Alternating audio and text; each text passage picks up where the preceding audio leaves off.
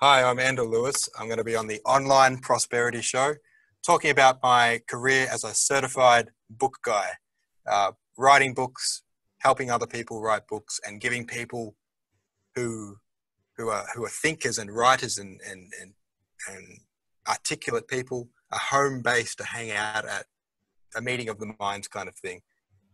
It's a really good conversation with Prosper. He's a good dude. Tune in.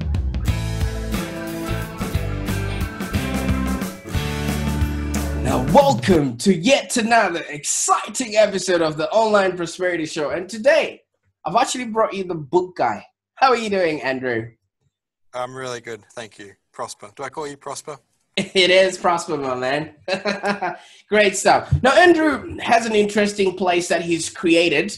It's called the Creative Writing Makerspace that is in Moral Book up in Victoria. All right. This is for people all ages and all stages, and it's an after-school writing club for kids, especially from 8 to 16, who actually dream of becoming an author, and for the big kids, 16 plus.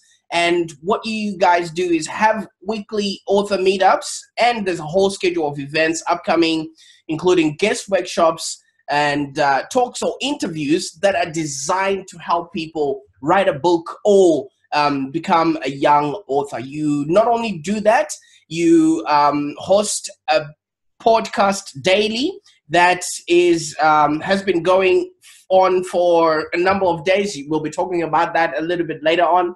And also, you've got the Launchpad for Writers Club, a YouTube channel, right?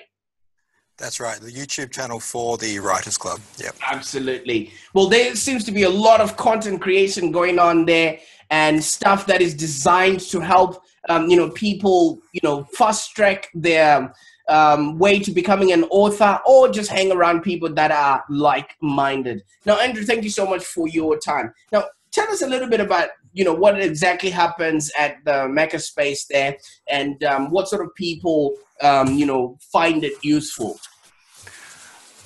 So it's basically a creative space. It's a room with tables, chairs, and books. So when you look at it on paper, there's not much to it.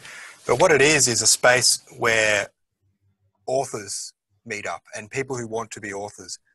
So when I published my first book, I was 24. I was the first author I'd ever met at that point. It's for a kid who wants to write books, it's hard to meet a mentor author. So I've been doing this incursion thing for primary school for a few years, and I've worked with over 1,000 kids in a creative writing project over 3 years at primary schools. And at every school I meet one kid who says, I want to be an author when I grow up. It's like, that's so cool. They're a rare kid. And they're so rare that they've usually never met another kid like them. And they kind of shy away from the topic of wanting to write because, they come up with stories constantly. They're storytellers. But when they tell their friends, I guess they can see their eyes gloss over and they're kind of humoring them at best. Like, oh, cool story. Yeah. Let's kick the football or whatever. So these kids, they're shy kids, but they're not quiet kids. And they've usually never met another kid like them. So I thought, what if there was a space which is their space? It's their after-school hangout space for those kids. So first of all, the coolest thing that happens here is they hang out with each other and they just come alive. Like they're just talking about their novels, they're planning out characters and world building and all these things. And then what I try to do is, mentor them in, I'm an author. What can I teach you? And not only am I an author, I run a publishing label. So I know lots of other really good authors. So let's pull them in and you can meet them as well. So I'm hoping if a kid is a member of Launchpad for a few years, I was the first author I had ever met. But I'm hoping that these kids, by the time, they're adults, they'll have met 30 authors and worked with them and interviewed them and interacted with them. Right. That's the reason for the space. That's what we do here. Absolutely. So I can see you're deep in thought. You're processing that. I've got I hope that what you're thinking is like, I wish that existed when I was a kid, because the philosophy was like, I'm going to build the club that I wish existed when I was a kid. And that's what I'm trying to do.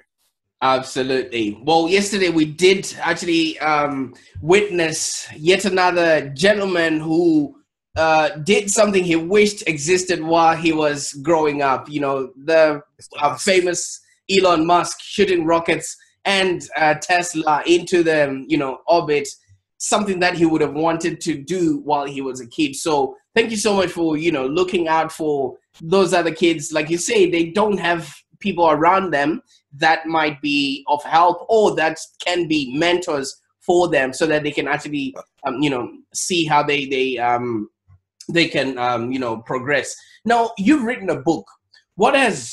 How has that changed your life as a person, or as somebody who people are now looking up to, considering that you have author as part of your title or description? Well, yeah. How does it change my life? I think the biggest change was deciding to write books. See, when I was in high school, I've always written, but I never wanted to be a writer. And I remember my high school English teacher, she also doubled as our career guidance counselor. And she called a meeting with me and my mum saying, what do you want to be when you grow up? And I said I wanted to play in bands because I played music as well. Right. And I was like, oh, I'm going to be a rock star, obviously. That's the coolest job in the world. That's what I'm going to do. And she said, oh, so you're not going to write books? And I said, nah, why would I do that? There's no cool authors in the world. That's not a cool job. And so she actually teared. She started to cry, which at the time, being a teenager, being a cruel person, I just thought was kind of funny. But it was years later, I think I was 22 when I thought, you know what, I'm going to give this writing a novel thing a try. And as soon as I put my mind to it and, you know, put pen to paper, it was like, oh yeah, this is what I do now. Like, this is, for the rest of my life, I will write books. Like, it's just what I was meant to do. And so I still think about that teacher, you know, even though at the time it didn't click, you know, I just thought it was funny that she cried. But years later, it was so meaningful to have that kind of encouragement from a teacher to just say, like, I believe in you, that you can write books. Absolutely. Well, you talking about a teacher or somebody who nudged you into achieving your dreams, that is sort of how my story also, you know, unraveled, because I did happen to meet a teacher when I was 13 back home in Zimbabwe, and she was an Australian exchange student who came to teach at our school. So now she became a role model, and she also opened up the idea or the thought that you can actually go and work anywhere else in the world and you can do what you absolutely love. Okay. So she taught us for a couple of terms, and she planted the seed in my head to say that, you know, you can go to Australia or you can go anywhere else in the world. Now, I did not have role models by then. So what it is that you are doing there is vital, because you're going to have kids that will look you up later on, or you would mentor them and grow their zeal, you know, and their passion up until they are actually doing cool things in the world. Now, last year, I actually appeared on national TV, Channel 9, with my teacher, thanking her for having shown me the path, and it was on a TV show called This Time Next Year. So, my man, hold on to what you're doing. You never know what seed you're planting inside of people, and you never know how far that will go. All right. I've actually put in a few efforts to contact that teacher, but I can't track her down. Her name was Miss Rose at the time, but I think it might have changed by now. But I've never been able to thank her for that huge vote of confidence, which probably made me who I am now. Although I never showed it. I never showed that at the time, regretfully. You probably want to do that. The reason why you want to do that is it then validates her life work. If she can then remember you and realize that her work where she did that before made a difference in somebody else's life, that's the best gift you could ever give anyone. All right. Coolio. I'll try 2 times to track her down. I'll try one more time. Absolutely, absolutely. So, what happens then when the kids, come from school, they're hanging around there with mentors and, other people of the same sort of mindset. What sort of activities are they doing to get them closer to, achieving their status as authors or actually penciling down a book and putting it together? There's a number of things. We've got activities like little writing, worksheets that teach them different skills. We get involved in interviewing all the authors that come in. So when I interview an author, it's not just me sitting opposite the author that's visited. There's a third microphone here, and one of the kids will get up and have a conversation as well. So it's not, I don't want them to be sitting in the audience observing two authors speak. I want them to feel like they are the third author. They're part of the conversation. So there's lots of like little writing advice, and we write stories and we plan novels and we do all kinds of things. But what I think maybe even more importantly, it's a hangout space.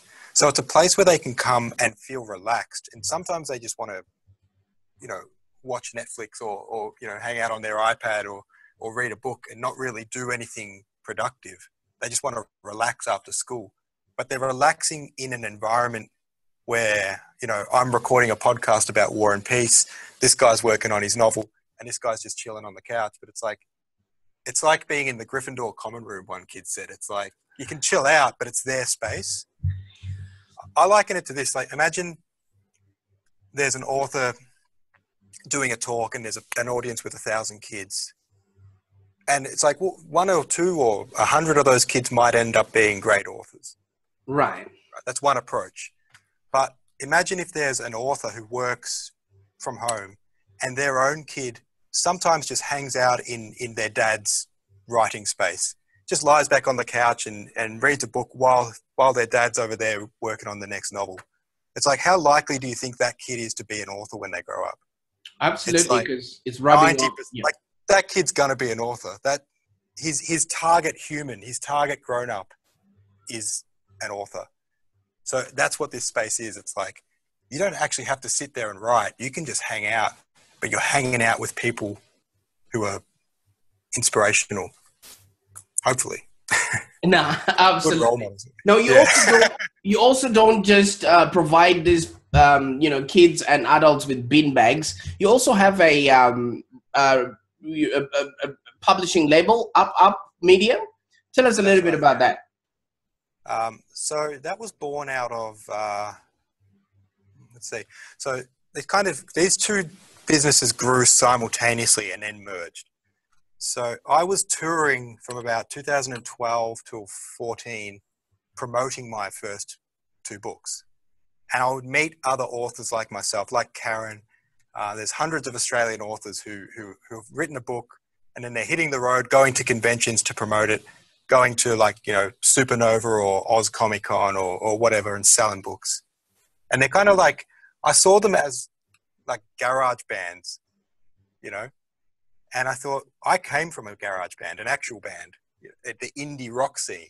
And the indie rock scene was a scene, but the indie writer scene wasn't a scene. Everyone was individual, but no one kind of collected together. Collectively, yes. So I kind of thought, what's going on here? Like, we're all doing the same thing. We're not competitors. We should be grouping together. So I made this label to try to be, the subheading for the label is the indie punk label of publishing for the garage bands of writing. So it's that stepping stone. And you know what happens with publishers these days? If you approach a publisher and say, I want to publish my new book, the first thing they'll ask you is like, how many Twitter followers do you have? They won't ask you your name. They won't ask you what the book's about, anything like that. It's like, how big a following do you already have that we can use to promote the book? And so the advice they give you is go out and be an indie author, a garage band, build a following, and then come back to us when you've got a following. When you've got market. Right. So they give you that advice, but then when you say, okay, how do I be an indie author? They're like, something about social media. Like they don't know they don't know how to answer that question. They don't know how to be an indie author. So Up and Up Media is meant to be that stepping stone. You know, it's where people starting off on their journey to become a well-known author, I hope they start. And so the goal, if I was to publish a book by you, Prosper, my goal isn't to like then publish your next 10 books. It's like, I want your next book to be published by a Penguin, but I want to help you get that following big enough to then go to Penguin, because they're going to ask you to go and build a following. Great stuff. So all I do, I hope in 10 years there's authors, and when they get interviewed and they say, "Oh, tell us about the early days of your career," I hope they'll say, "Up and Up Media was my stomping ground. You know, that's where I carved out my career." Great. So exactly what you're talking about is the big publishers is like going to look for a job, and then they're like, have you got experience when you're just coming out of high school? So Up and Up Media is the experience ground where you actually hang out with people that, you know, are viscerally caring about what you're doing, and they're not going to be judgmental about how many people you know, and what your Twitter following is, so to speak. No, yeah. Well, quite a few of the people that come here are working on their first book, so they're unannounced. You know, they're unknown authors. So they're not all indie authors. Indie authors have started to make a following. They might be promoting their first novel or something like that. But yeah, there's also people that haven't even got to that stage yet. So for them, it's just like, okay, let's plan out your first book. Let's figure out how to approach this thing. Absolutely. Great stuff. So not only people hanging out at beanbags, and also, we only have one beanbag, I'd like to qualify. And also, becoming members of a garage band with the Up Media, publications. You also offer tutoring services that people can, indulge either in person when they come to the Launchpad, or when they can join you on Zoom or on Skype. Tell us a little bit about those. Yeah, usually the way that goes is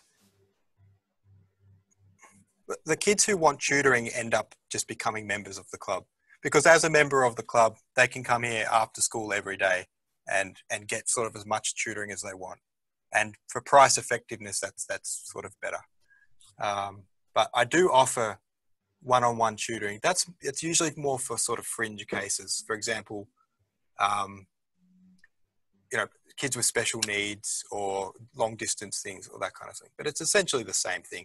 We'll work through different worksheets that we've created. We'll look at your novel. I'll ask you, what are you up to now? What are you stuck on? What do we need to figure out for the next chapter of the book you're working on? And we work it out. Yeah.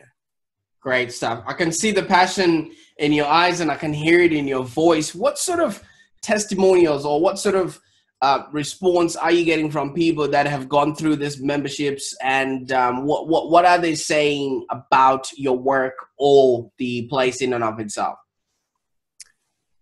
I think the kindest compliment I've had was the kid who said, "This is like the Gryffindor common room." I was like, yes, it is. That's what I was going for.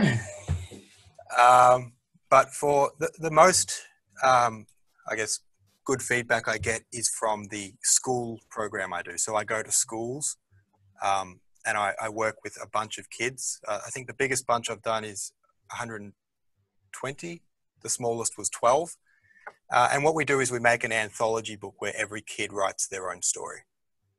That's actually, I don't know if you can see that in the shot. See that stack of books with the colourful spines? Absolutely, yes. So that's 20 books that we've made in that fashion with 1,050 authors. And each one of those authors is still in primary school and hopefully had a life-changing experience being part of this book. And they've got copies of their books at home on their bookshelves. And I encourage them to put them next to their favourite author so they can sit back and look at Roald Dahl and then themselves. Wow. Anyway, I forgot the question. What was it? Oh yeah, the good feedback. So I get most of my good feedback from that program.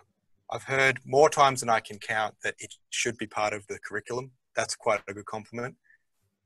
But I think recently, can I tell you a story about one father that called me? Do that. this is just one case out of the 1,050. So his boy has learning difficulties. He's got cerebral palsy. And so the Launchpad program takes about 6 months. So I go there, we work on the stories, they submit the stories, they get turned into a book. And then by the time we do the book launch party, which is when the parents come along and see the finished product, these kids have been working on this for 6 months or more. In this case, when the dad came along to the launch party, he didn't know anything about the project. So the school hadn't communicated it to him, or, maybe the brochure got lost or something like that. But he told me he tutors his boy at home because he's a little bit behind because of his learning difficulties. And he tutors him in reading and writing. And he said during the year, he noticed this surge in enthusiasm from his boy. And he just started taking leaps and bounds and getting better. And he kind of took credit for it because he didn't know where else this could be coming from. And he said to me at the launch party, it clicked. It's like, oh, that's where the surge came from. That's why my boy is suddenly so into reading and writing. And I thought that's nice. That was a really good compliment. And then what happened is the boy raised his hand when the principal of the school said, who'd like to read a story in front of the whole school?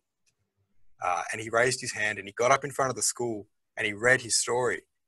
And the dad was like wiping tears away from his eyes. And I could see him texting his wife saying, you'll never believe what I'm watching right now.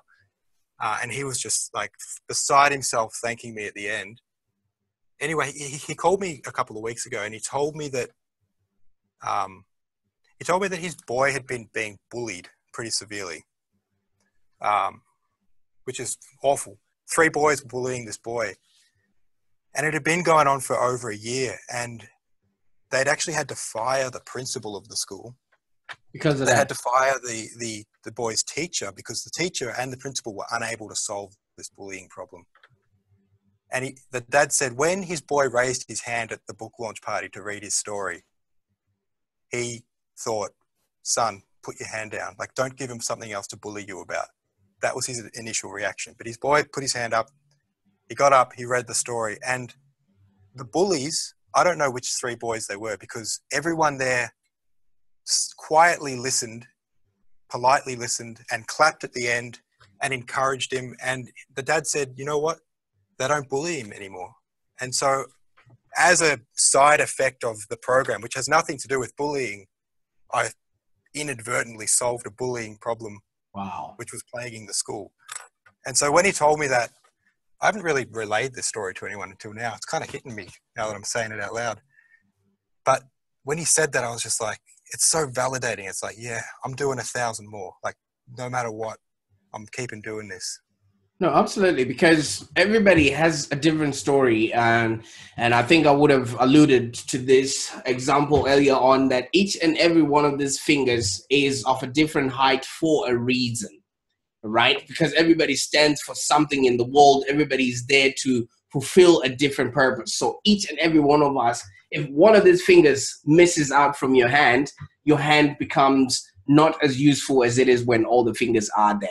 All right. So your part in all of this is really making people find themselves within themselves, because a story within themselves, a book, is like a rebirth of who that person is. So you are literally giving people back to themselves in a way that is permanent. That's really nice. That's a really nice way to put it. Helping them connect with themselves. Yeah, absolutely. Keep doing what you're doing, man. So how can people get a hold of you so that they can actually get this whole rebirth out of them, or born again? Okay, it depends what you're after. So if you want to look me up, that's probably the best way, because if you look up anderlouis.com, ANDERLOUIS.com. That's me. That's my website. And if you go about, it lists all these different things we've talked about, and you can jump over to Launchpad. You can jump over to Up and Up Media. If you're interested in Launchpad, if you want to come and do a bit of a meeting of the minds thing here and meet authors and hang out, that's launchpad.vic.edu.au. Vic for Victoria, EDU for education. And Up and Up Media is at upandupmedia.com.au. Absolutely. If you want to put a book out there. Absolutely. Well, at the end of the day, my man, you've been fantastic, and this is probably going to be one of the best episodes we've actually ever had. Thank you. And it's, very informative, relaxed, and you brought the house down. Now, obviously, We can keep going if you want. I'm good. That's good. All right. We also want, looking after the audience there. A lot of people would have stuff to be doing. Now, if you're, going to be looking at where we are in the year right now, it's the beginning of the year. Some people would have had a resolution to say, you know what, this year is going to be the year that I'm going to do something for myself. Maybe I'm going to, tell my story or put a book out there. But then obviously as resolutions wear out, February, March, people forget what they intended to do. What sort of piece of advice can you give to somebody, who has an idea to put a book out there, but, might just be procrastinating? Well, my resolution this year, strangely enough, is health first. I think last year I worked so hard, I sacrificed my health. So if you're going to write a book, that takes a lot of discipline. It takes work. It's not like writing a song. Like writing a song is all inspiration. It's all, you can finish writing a song in the time that the inspiration lasts. But writing a book is hard. And so you'll be inspired for the first 5%. And then the rest, the 95%, you've got to rely on discipline, because that inspiration is worn off. So you're going to have some hard work. It almost becomes like data entry. And that's when everyone gives up, is when it becomes work. But then what you end up with is 5 half-written books. So you've got to stick to it if you want to have a finished book. But I would say, look after your health. It helps. You're more productive if you look after your health first. And I've been doing that this year, and I've been noticing changes. I've got a million things to do today, but I'm hitting the gym first, no matter what. And then you still get the million things done, but you feel better at the end of the day. So I don't know, is that good advice? It doesn't really promote my business at all, but you don't have to, because at the end of the day, if people are not feeling well, they can't do well, and there's no way that they're going to come through and promote your business. So it's all relative in whichever way you've spoken about it. And I can't thank you enough, my man. I don't know if you've heard of Les Brown. He talks more about the richest place in the world. Do you know where that is? I do not. Yes, it is the graveyard. Okay, therein lies books that were never written, movies that were never acted on. So if you are watching this right now and you're thinking to yourself, oh, maybe I do have a story or two to tell, reach out to Andrew, and he and the guys at Up and Up Media would definitely be able to help you birth that book through, so that you too can actually maybe have a business that's profitable and enjoyable, or just have a life that's of a happier existence. In the meantime, thank you so much, Andrew, for your time. Enjoy the rest of your day. Hey, may I, before we sign off, sorry, I wanted to ask you one question, and if this is okay. Yes. And I always ask this. I can't look at a bookshelf without asking a question. And you've got 100 books behind you. If you had to recommend one of those books behind you to me, what would it be? I would recommend a book by Shirley MacLaine, and it's called Coach Yourself to Wealth. All right. Coach Yourself to Wealth. All right. Thank you. Coach Yourself to Wealth. If you can indulge me, I will show you. Shirley MacLaine, Coach Yourself to Wealth. All right. It's not about money. It's not about money. It's basically about your mindset and everything else that might be limiting you from reaching your highest potential.